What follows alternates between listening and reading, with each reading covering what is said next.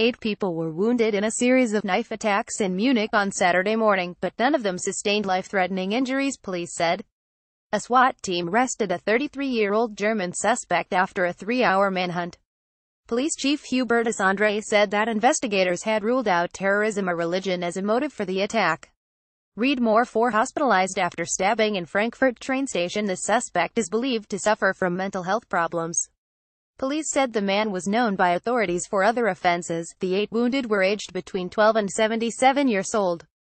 During the manhunt, police described the suspect as a thick-set man of about 40, with short blonde hair, unshaven, wearing a green jacket, gray pants and a backpack with a sleeping pad attached. He was reportedly riding a black bicycle. The suspect was detained in Ottobrunnerstrasse, some 3.4 kilometers (2.1 miles) away from the Rosenheimer Square where one of the attacks allegedly took place. Preliminary information indicated that the assailant acted alone. He reportedly picked his victims randomly in 6 different locations around Munich.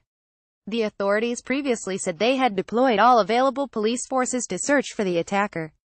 The police called on people living in the Rosenheimer Platz area to remain indoors and avoid the area, as well as the areas near the Ostbahnhof railway station and Ostpark. Saturday's attack triggered memories of the 2016 killing spree committed by a teenager in Munich.